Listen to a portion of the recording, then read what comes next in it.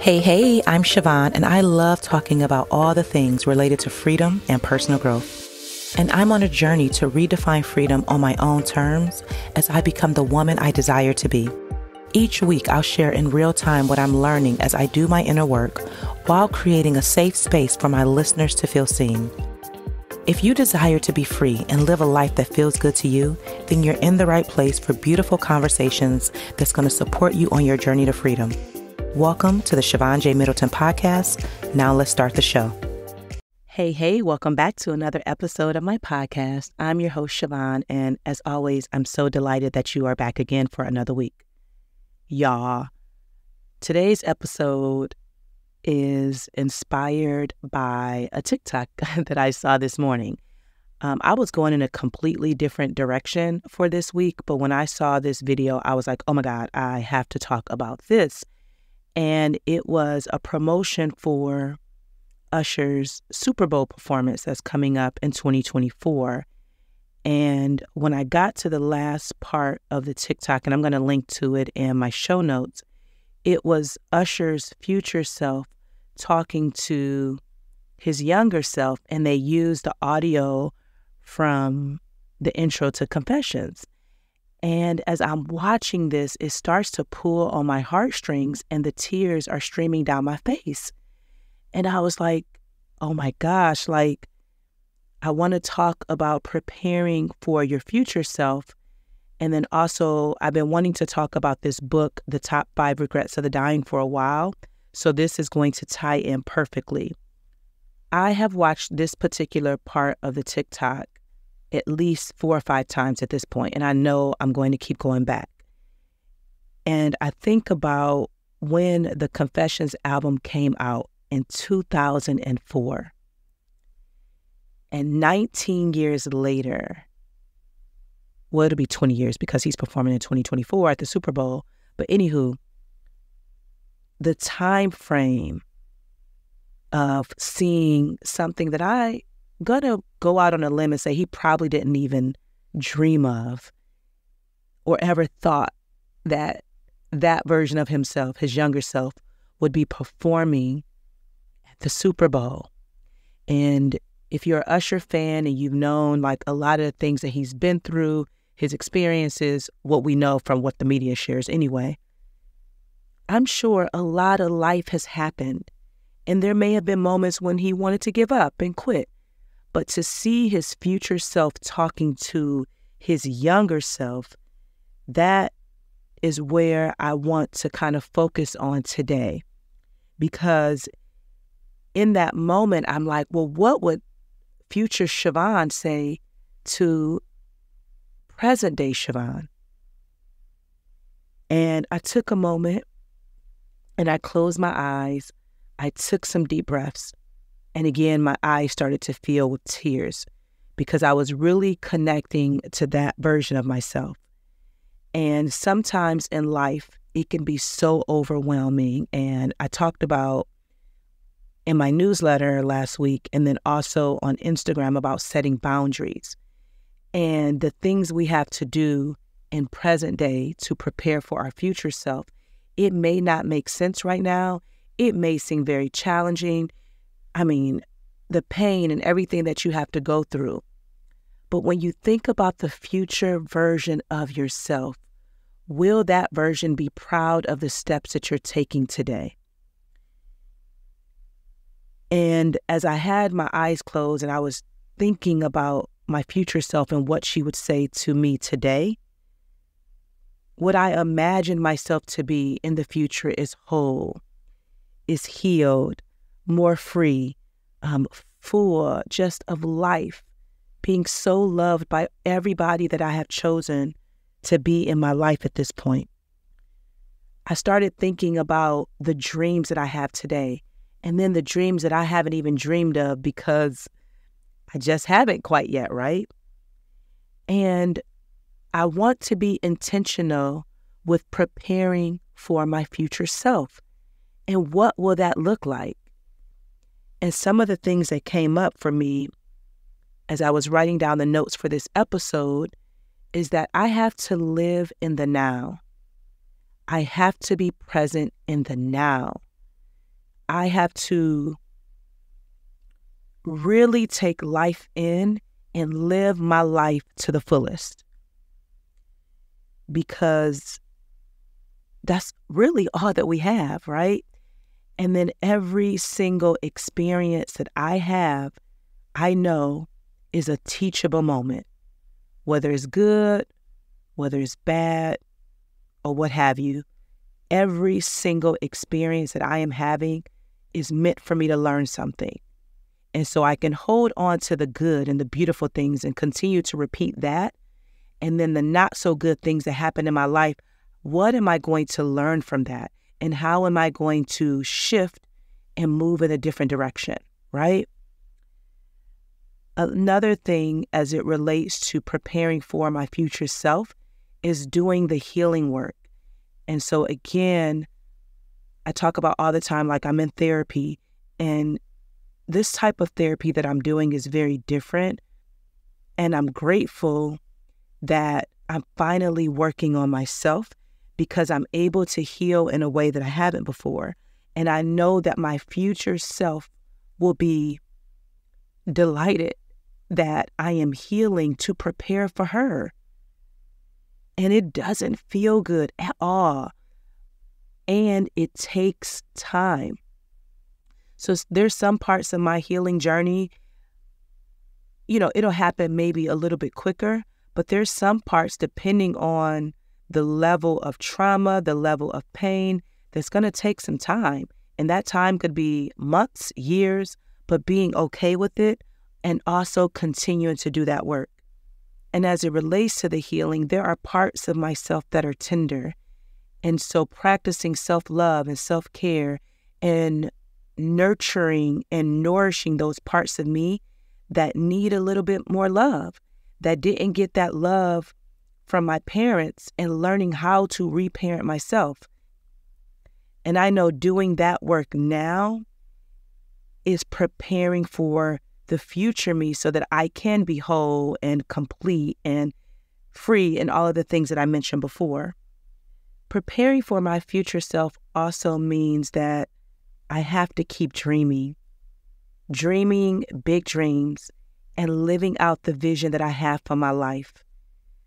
To stay connected with what I feel I'm here to do, which is to be a light and empower others to be free, and living in that truth, in that purpose, and allowing whatever it is I'm supposed to do on a bigger level, trusting what I feel and leaning into that.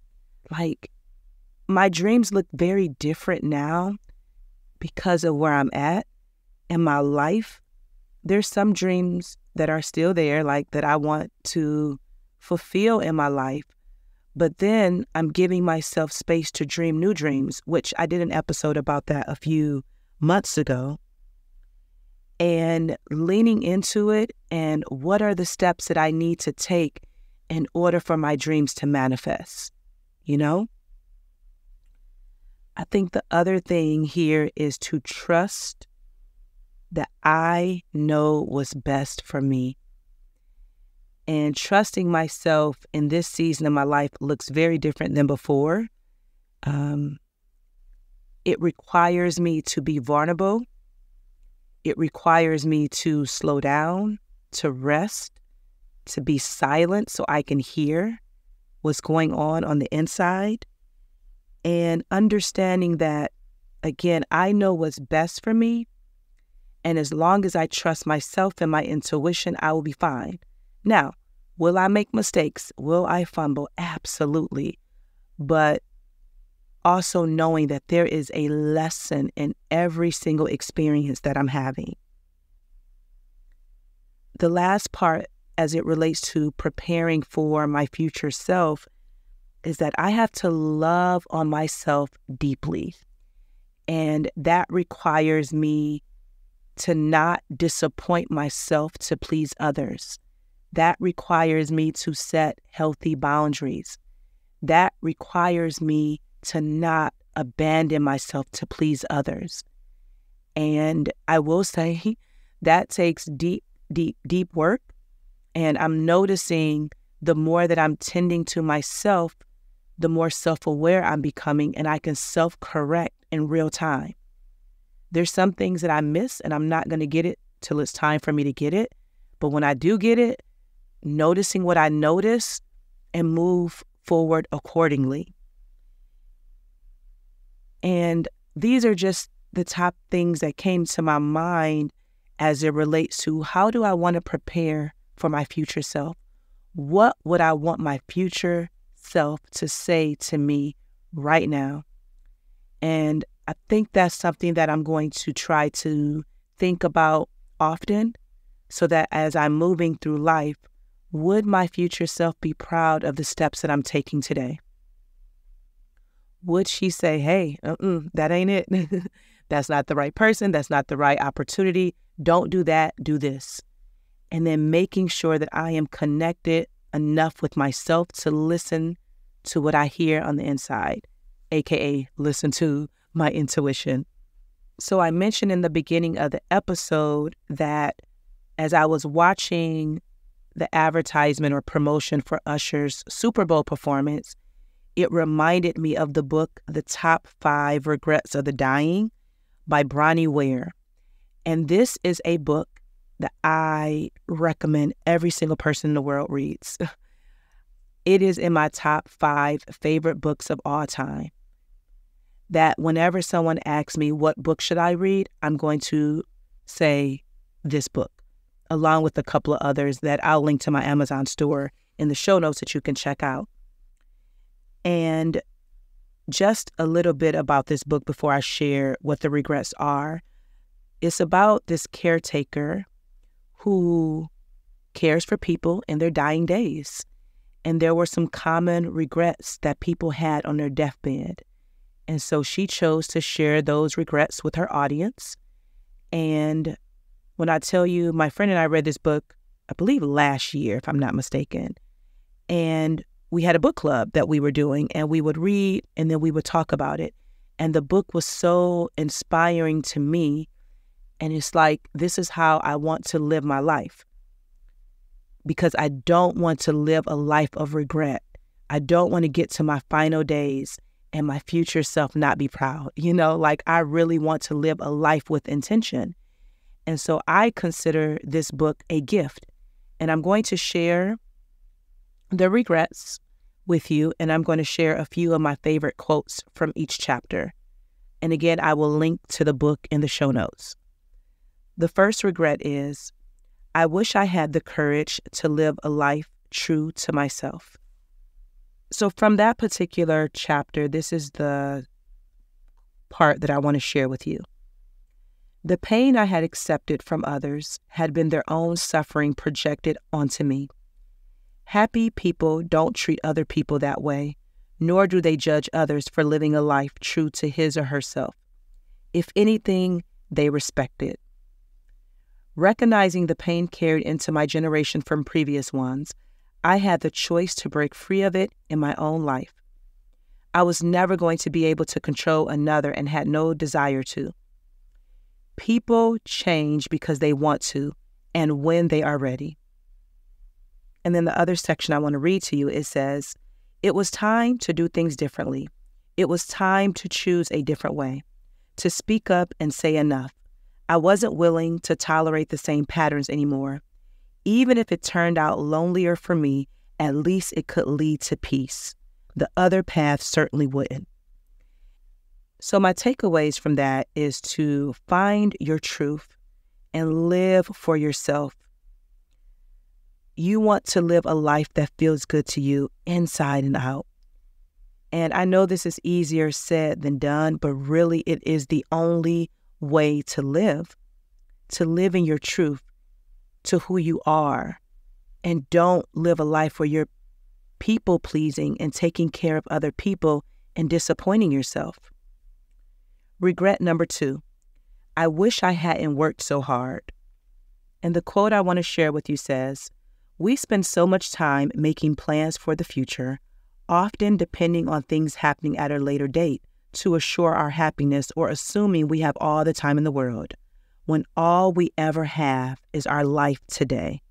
And then this quote really brings it home. It says, "Don't create a life where you'll regret working too hard." And I want you to think about this because obviously we have to work, we have to take care of ourselves, our families, etc. But what is it about working that it has to be hard, right? I think when we find the thing that we want to do, when we discover what makes our heart sing, what brings us joy, then work wouldn't have to be so hard. And I don't want to get to the end of my life and I'm doing all this work and I'm hustling and grinding, which I don't like those terms, and I didn't enjoy my life. And so my takeaway from that is to get curious about what brings me joy. And I've shared this on the podcast before when I did some soul searching and I was journaling, and I was like, well, what is it that you would do for the rest of your life and that you love doing? And it's talking. I love sharing. I love inspiring others and sharing my story and how I'm living my life to be empowering to the next person.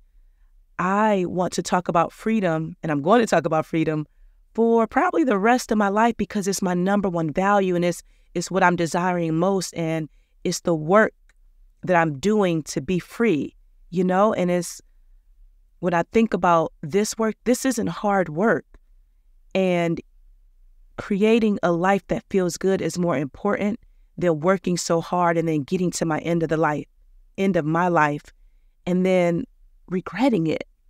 So I think we have to find what brings us joy, what fills our cup, what fulfills us. And yes, there are some things that you may have to do that you don't want to do, but the ultimate goal is to do work that makes you feel alive.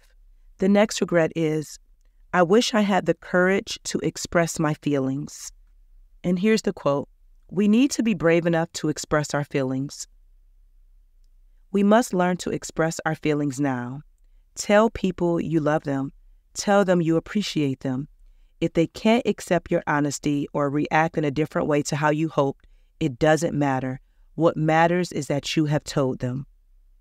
It takes courage to express your feelings, particularly if you're not doing okay and need assistance, or if you've never expressed honest feelings to someone you love and don't know how it will be received. But the more you practice sharing your feelings, whatever they are, the better things become. Pride is such a waste of time. We are all human. We are allowed to be vulnerable too. It is a part of the process.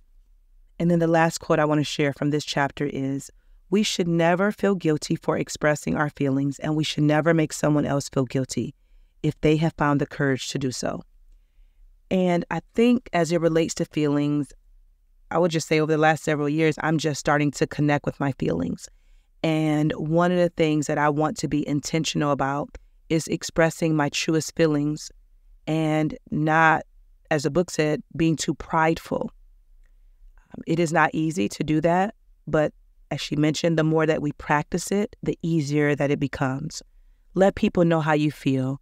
Express your concerns and know that it's better for you in the end to express what you're feeling versus holding those feelings on the inside and then that person never knows how you feel, The next regret is, I wish I stayed in touch with my friends. And the quote I'm going to share with you says, "Don't lose touch with the friends you value most. Those who accept you as you are and who know you very well are worth more than anything in the end. Don't let life get in the way. Just always know where to find them and let them know you appreciate them in the meantime. Don't be afraid to be vulnerable either." And here's the other quote. "Women value friendships in a stronger way emotionally. Their friendships grow closer with a lot of talk about emotional things. Men need friendships for talking too," he said, "but they do this best when they are doing things together, like playing tennis, cycling, or doing something active. Men enjoy friendships where they can work things out, resolve problems, whether physical or emotional, and this often happens best when they are active." I wanted to share that quote in particular for my male listeners because women, we have so many outlets to process our feelings and talk about things. And we're naturally more emotional than men. But men also need healthy friendships. They need outlets where they can just have conversations. And typically it happens, like the book says, when they're being more active, like at the gym or, something like that.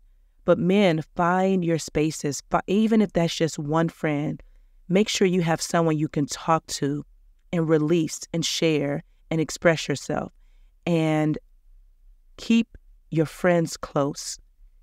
And make sure that you're consciously choosing the right people to have in your life, and be intentional with, how you show up for your friends as well, because everybody needs someone. We all want to feel like we belong. And I know it's not common for men to be connected with their feelings and their emotions based on society and our culture and family and all of that stuff, but you still have them. And I don't want you to have everything bottled up inside and you don't have a space to release that. So just something I want you to consider. And then the last regret is, I wish I would have let myself be happier. This is the quote I want to share with you. Choosing happiness became a daily thing, a new habit to integrate into my thinking. Developing the habit of choosing happiness where possible, focusing more consciously on blessings, certainly saw my life heading in a better direction. Every day is a gift now. Every day was always a gift. But it is only now I have slowed down enough to truly see the huge amount of beauty each day offers. We take so much for granted. She goes on to say, she had come to see what a powerful force gratitude is. It is too easy to always want more from life, she said, and that's fine to a degree, since expanding who we are is a part of dreaming and growing. But as we will never have everything we want and will always be growing, appreciating what we already have along the way is the most important thing. Life goes fast, she stated, whether you live into your 20s, 40s, or 80s. Every day in itself is a gift and a blessing. It is all we have ever, anyway, the moment we are in. And then the last quote I'm going to share with you is, don't hang around with dying people forever. Let some joy back in. And when I think about that quote, you think about the people that you are surrounded by. I talk about the 95% all the time. The 95% of the people that you are surrounded by will determine your success or your failure. And I'm paraphrasing, but that quote comes from the book, We Should All Be Millionaires by Rachel Rodgers. But again, the quote from this particular book, don't hang around with dying people forever. Let some joy back in. And I want you to look around your life, and the people that are dying, right, metaphorically, where they're not living a life that you desire. They're not showing up in a way that you want to show up for yourself. And so they are dying, going through life, just existing through the motions. And if you continue to stay connected and surrounded by people who are dying, how will you let the joy in? You will become like the people that you spend the most time with. And so when I think about my future self, and I share parts of this book with you because I don't want to live my life of regret. I want my future self to be proud. And the only way that my future self can be proud will be based on the choices that I make today, tomorrow, and the next day, and the next day. And I want you to think about that for your life. Like when we go back to the video with Usher, he's performing at the Super Bowl 20 years later from when he made the Confessions album. 20 years later. And I want you to think about 1 year from now, 2 years from now, 5 years from now, 20 years from now. How do you want your future to look? Are you happy with the choices you're making today? Would that relationship be beneficial for your future self? Would that job be beneficial for your future self? If not, you get to change your mind.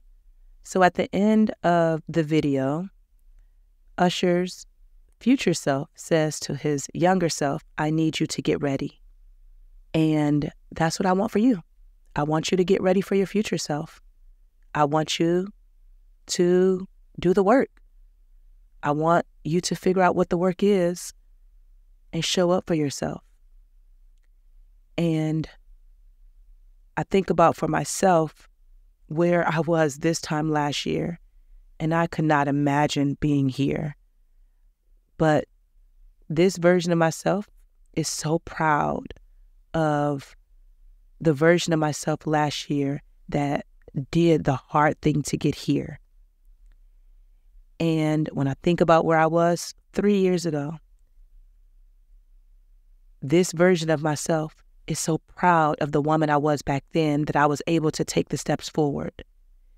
And so the same thing now, this version of myself, my future self will be proud of because I'm doing it.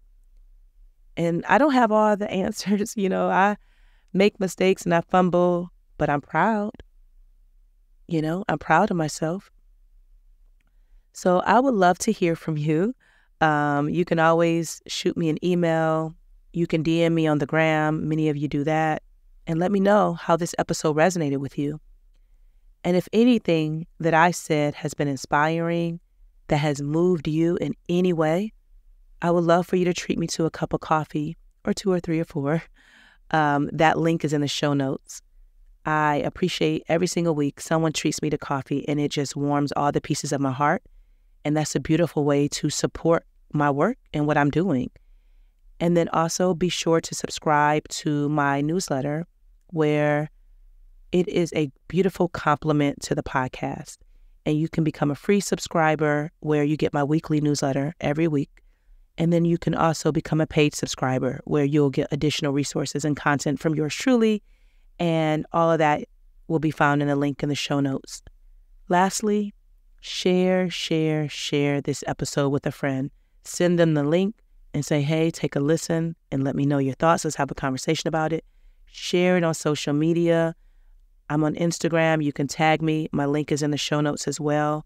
But share this episode, especially if you were inspired. And then please leave a 5-star review on Apple Podcasts with some feedback about what you think of the podcast. That is so helpful with getting the word out about what I'm doing, and more people will be able to be inspired to be free just like you. And I believe there's somewhere on Spotify, I got to figure this out, that you can leave comments as well. Be sure to subscribe to my podcast so you never miss an episode. Sending you so much love and light until next time.